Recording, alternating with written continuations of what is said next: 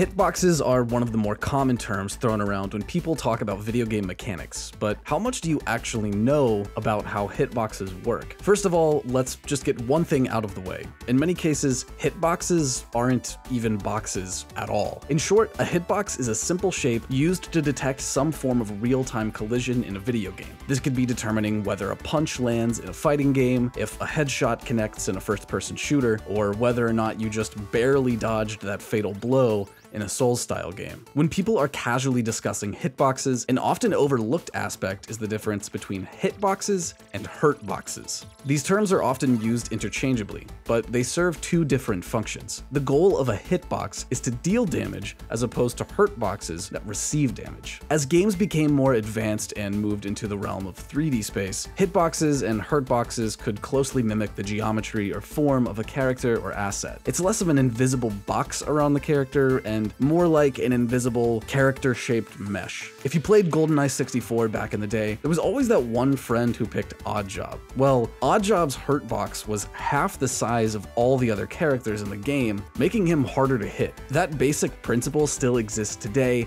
in modern hero shooters. The larger size of a character's hurtbox in a game like Overwatch or Apex Legends could be balanced out by giving the character more health, armor, or abilities. In fact, a lot of players are usually intrigued or perplexed when they discover the actual shape of a hitbox in a game, because developers usually determine the shape of a hitbox based on gameplay rather than reality or perception. The shape and size of hitboxes and hurtboxes can make all the difference between moments in a game that feel exhilarating versus ones that might be perceived as cheap or unfair. Shooters can be a little tricky in this realm, because then we have to talk about the concept of hit scan, which is honestly its own video topic, but basically, what people refer to in a shooter as a hitbox is probably actually a hurtbox. Bullets in modern shooters don't have hitboxes in a traditional sense, because bullets with collision detection aren't spawned into the game world every time a player fires a gun. Instead, shooters use a method called hit scan to project an invisible ray from a weapon, and when that ray hits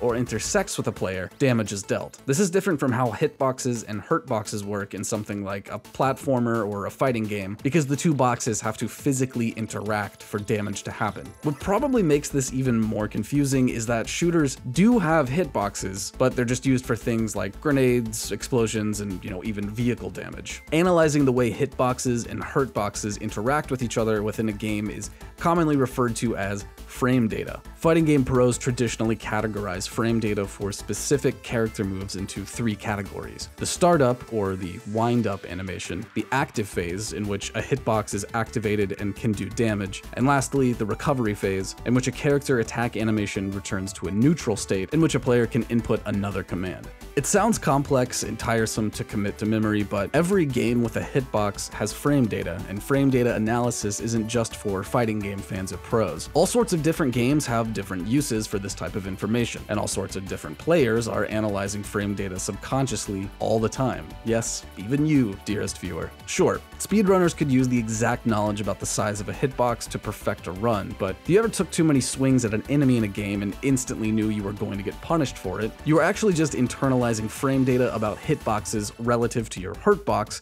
which is information you could use and share with others the next time you play. Also, game developers are constantly thinking about how to optimize hitboxes and hurtboxes to make games more fun. So the next time you're struggling with a boss or having trouble with a section in a game, stop and think about how hitboxes are being used in that experience. You'll probably collide with a few good ideas about how to play in a completely new way.